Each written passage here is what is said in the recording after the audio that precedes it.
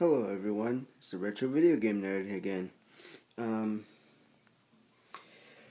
want to kick off this update by telling you that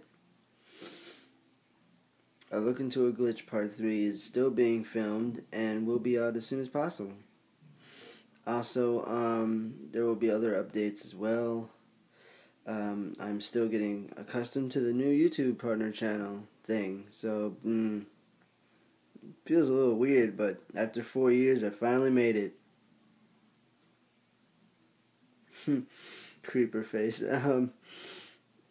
Quite, short. I just want to tell you thanks for following me and subscribing to me. It means a lot to me because I haven't got this chance at all, actually. Quite honored to be in this spot, and I won't let it go to my head like all these big YouTubers. You know that already. I've already stayed the same person I always have been. So let's see. What can you expect? A Look Into a Glitch Part 3. I'm 75% done filming and editing. And after that, any other requests or whatever I think of will be uploaded promptly.